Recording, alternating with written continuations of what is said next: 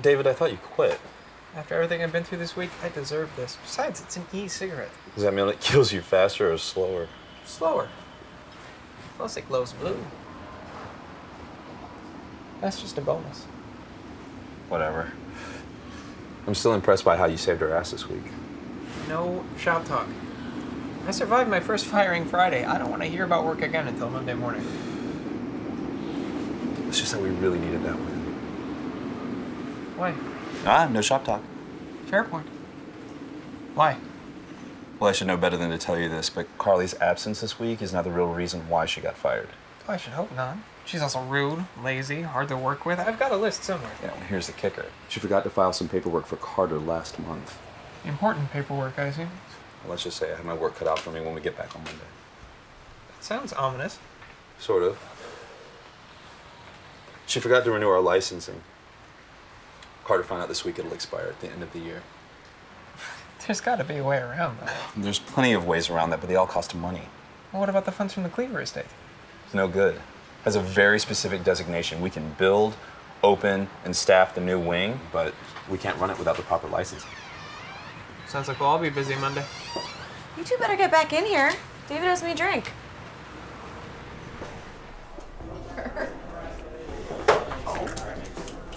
Oh, nice.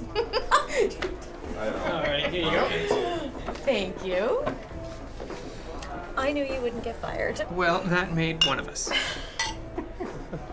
Hey, how was your mom's birthday? I keep forgetting we're both Scorpios. I thought you were a Libra. I'm on the cusp, but I have much more Scorpio-like tendencies. And that sounds like bullshit. Yeah. Oh, good, because it totally is. Anyway, it was fine. When was your mom's birthday? Yesterday. That's why she missed the ball. One of many reasons. You could have brought your mom. Yeah, because something says happy 65th birthday, like discussing positive animal reproductive habits over a vegan salad niçoise. Sorry, Carly picked the menu. She did? It's on the list. So, you seem to know the bartender. Well, Colin? He's my roommate. I've known him since college. Really? Yeah, why? You should introduce me. I should? Oh, I should. Yes.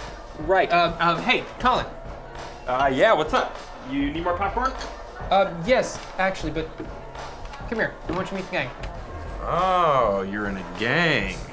Just for that, I'm not doing dishes for a week. How would that be any different? Anyway, this is Alan, my smoking buddy and enabler. Hey, man. And this is Sandy, my hero. Hi. Nice to meet you. Nice to meet you. So you work with David? Yeah. Cool.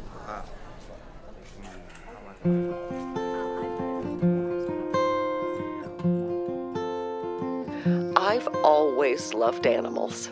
Ever since I was a little girl, my mother always kept cats on our farm. Daddy died when I was 15, and with the Great Depression and everything, Mom decided to sell the farm and move to the city. We had to take most of our cats to the local shelter. Even though I couldn't keep them with us, I volunteered at the shelter to help them out. One day, I came to the shelter and found that the cats we brought were gone. They told me they had been put down to make room for the incoming animals. I was horrified. I cried for weeks. That's when I decided I couldn't let it happen ever again. I worked tirelessly with the 16 staff members to make sure that we changed the policy to keep that from ever happening again. By 1950, we had implemented a policy that no animal would ever be euthanized because it hadn't found a home. Sandy, you're not gonna... I could kiss you.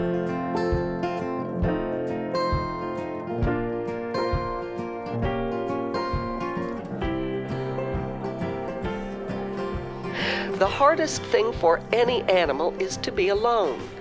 What we do at the Chicago Humane Society is do our very best to help each animal feel loved and wanted. Your help is invaluable in giving us the tools, the funds, and the support we need to help every single animal find its place in the world.